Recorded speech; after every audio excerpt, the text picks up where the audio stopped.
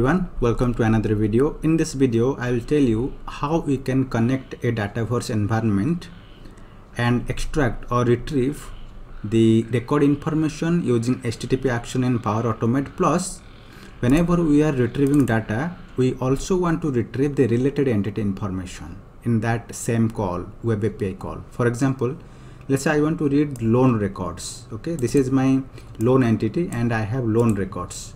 And in every loan record, we have a customer lookup, right? And this is a customer lookup, and this is a polymorphic lookup. It's not a single entity lookup. It may point to contact, it may point to account. Now I want to read loan information plus the customer's information also, the customer's email address and name. If it is account, I want account name and email address. If it is contact, I want contact full name and email address and other information of that related entity. So how we can read that in Power Automate, right? So this is my Power Automate. I have taken a instant trigger. You can take any trigger of your choice, and I have taken HTTP action, right? Here you can choose HTTP and choose that action, and once you choose this action, you can choose select the action and choose the method. I have created that and given my web API URL get method. This is my web API URL. Where can you get this web API URL? You can get this in Power Apps, right? If you go to make.power apps and go to developer resources, you will get that web API endpoint. So this is the OData, this is the REST endpoint, web API endpoint available in all environments. Now after this web API endpoint link, you have to give the entity set or table set. If you go to any table, you can find out the set by using tool option, and you can copy the name of the entity set and paste here. Then you have to provide the headers information, OData version, max version, content type, application JSON, and prefer edge OData include annotation. This is the last prefer header option is used to get the formatted values of complex data types. For example, choice means normally if you retrieve choice, it returns the value, but if you want the text of the choice, you need this prefer option so that it will return the formatted value in the response. And most important is the expand query, right? Expand query, where we have to pass what related entity you want to read, right? What related entity you want to read, you have to pass here like this: expand the relationship name and the $select equal to. So this, how can you know that this should be the customer underscore account, and another is the customer underscore contact. Actually, the customer lookup in the loan entity may connect to contact or may connect to account. That's why I have written two option in expand query. If account is associated, read using select, read name and email address, comma. If it is contact, read full name and email address. Using comma, I have given this expand option. Now how to understand whether this what to write here? Is this a relationship name or something else? You can understand after you run it. Let me test this. Run it, and if you run the flow and click on done, you will see in the HTTP response body part, you will see, just scroll down, you can see here there is an option called as navigation property, right? This associated navigation property will give you the navigation property that you can use in web API to fetch related lookup entity information. Here this is an account, that's why I have passed this information in my expand query and supplied which columns I want to read, right?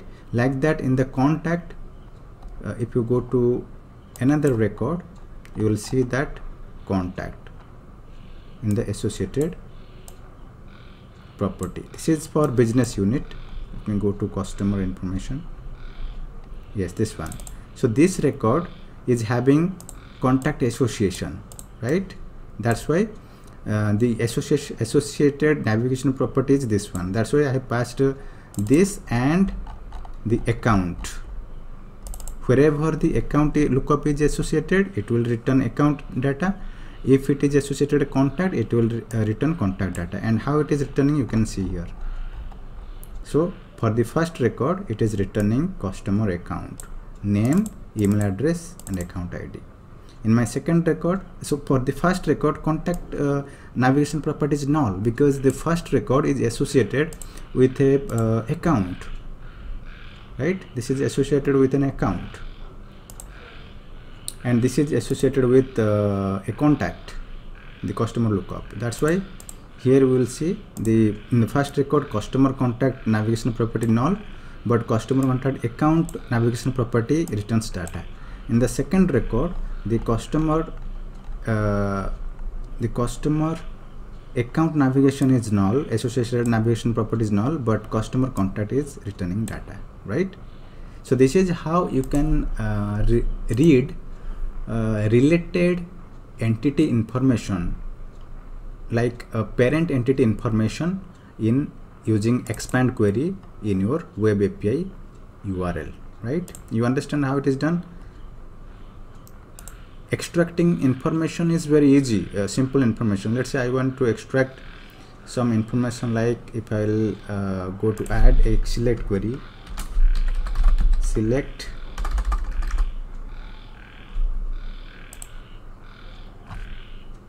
you can use select, right? Select, let's say I want to read name, and I want to read amount,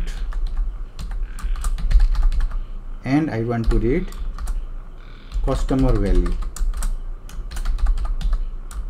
right? So this is the lookup field. So let me run it, and in addition to the select, you can get expand. You can also use expand, so that it will select this field information from this loan, plus it will expand, or it will return the related customer information also in that same query. You can test this.